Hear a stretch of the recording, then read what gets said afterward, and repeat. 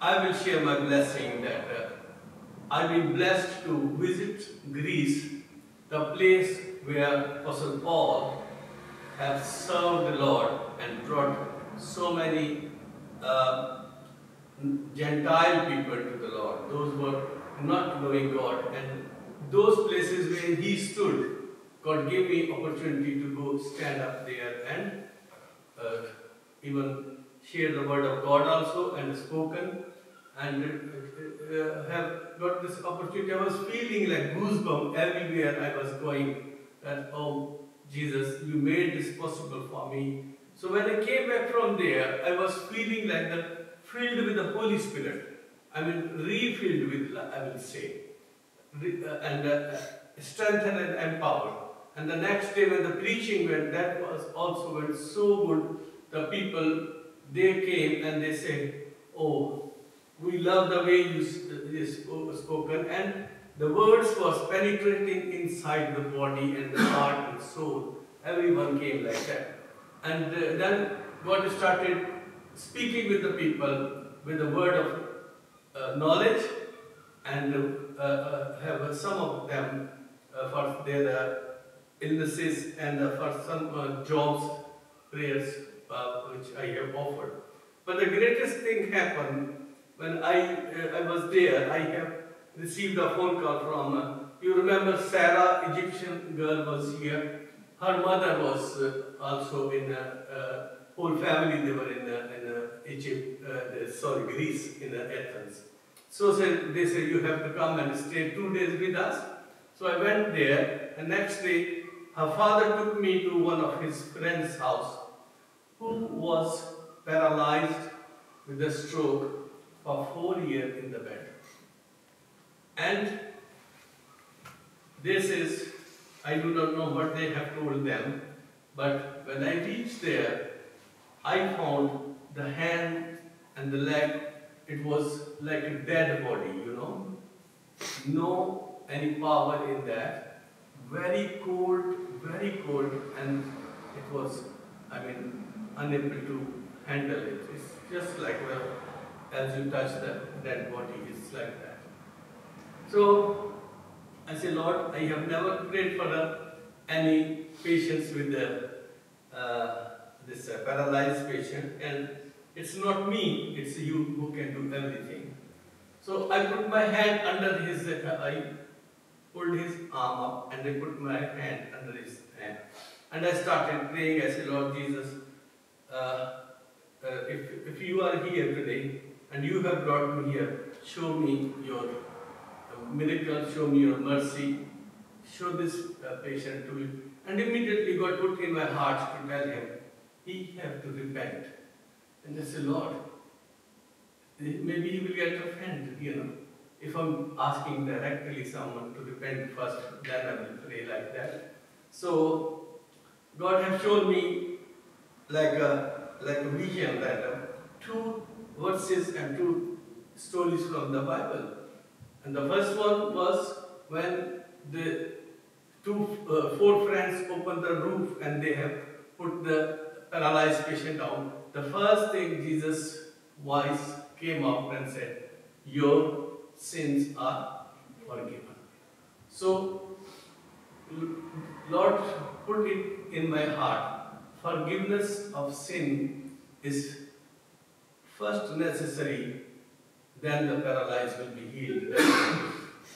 And then the second story came into my mind was the person who was at the pool Bethesda for 38 years. And after his healing, again Jesus told him, do not sin again. So these 2 things came. I said, okay, Lord, in obedience, I'm going to tell him. So I told him, I said, brother, I do not know about you and I never met you before. But one thing I know, that God is putting in my heart, you need repentance. You never did it before. And he started tears in his eyes. And he says, yes, I was a very bad person. Lot of things which I have done, it is not normal which I have done. So you pray for me. I said, no, you have to confess to the Lord and say, Lord, I am sorry for all these things. Forgive me. as he was praying and confessing and asking Lord for forgiveness, his hand started getting warm. And when he started getting warm, I started praising, hallelujah, and like that. And I was praising and also praying to the Lord. And then, after asking the Lord, Father, if it is your will, let his fingers start moving. And then, very like that, it's just shown the Lord has shown me his fingers started moving like that. And all glory go to the Lord.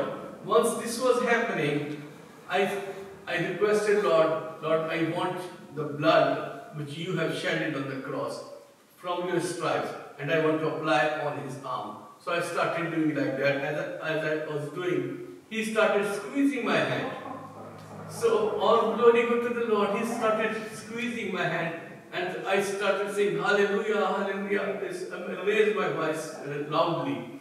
And then I said, okay, brother, God has shown you the sign of healing. Now, as you are squeezing my hand, pull my hand up. So he started pulling my hand up like that.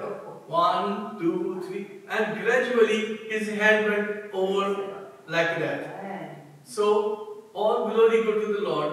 This was a really confirmation of the refilling of Holy Spirit when I came back from the Corinth.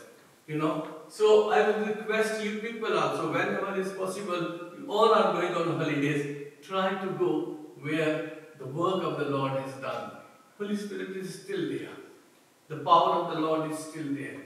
And when you will go there, you will be filled. Because these places were, according to the book of Acts, chapter 22, one place was, and book of 17 and 18 verses. All these things, like those things happen. God has shown, and I have read also from the Bible, and I have seen the places, and I was feeling like really my goosebumps are coming up, and I was feeling on a place.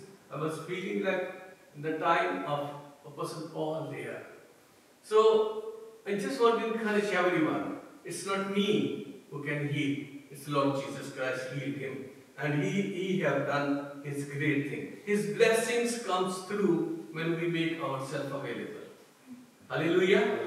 Hallelujah. Yes. Okay, because I was a bit tired. Last month I came from Germany.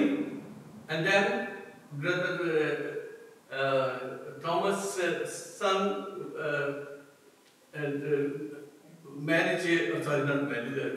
engagement ceremony was there. That becomes busy, and then immediately I have to go to the Greece again, and the place where I preached, it was on 7th floor, and it was very clear from where I could see the place where Apostle Paul was preaching and teaching the place. Those were very clear for them. And I was feeling like, God, I am like soaring like an eagle, as we were singing here just now. So, it is true, it is very true. When you feel down, God never let you fall down. He will come up like an eagle and take you on his wings. You will feel to fly again. So, all glory go to the Lord.